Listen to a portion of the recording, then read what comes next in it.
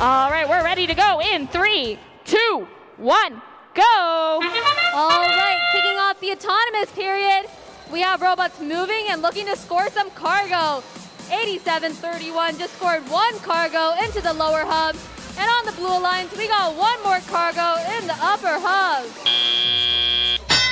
Let's move on to the tell-y'all period. All robots are moving and working hard to find some cargo.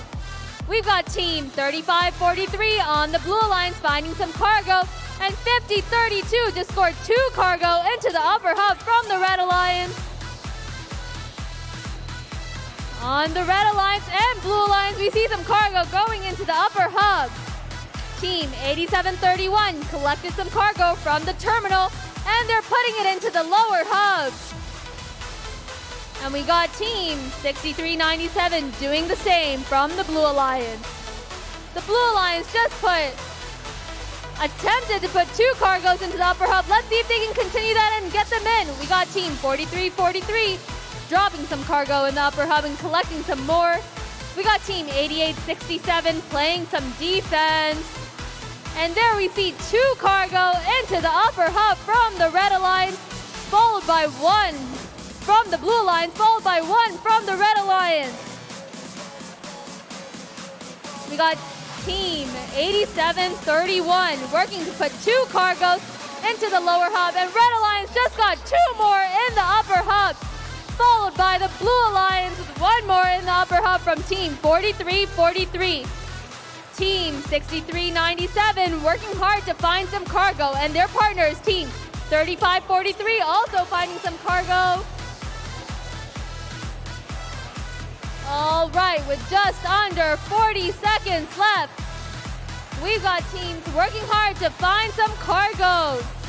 Team 8731 on the Red Alliance looking to drop 2 cargoes into the lower hub, and the Blue Alliance just got 1 cargo in the upper hub with just under 30 seconds left. Let's see if these teams are going in the hangar zone.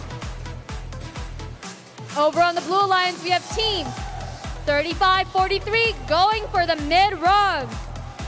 Looks like their alliance partners, Team 6397, is doing the same. And that wraps up our final match for the York District with the unofficial score of 29-20. Let's hear about our official score in just a few moments.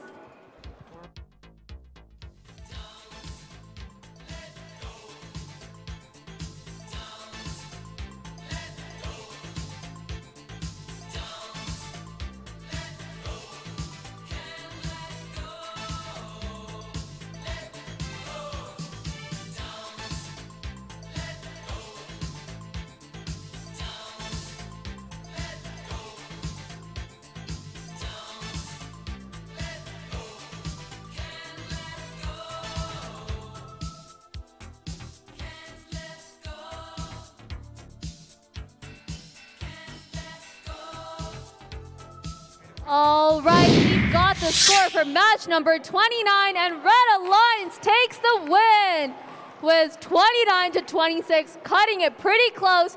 We got 2 teams on the Red Alliance moving up in the rankings. We've got 1 team on the Blue Alliance going down, but that's all right.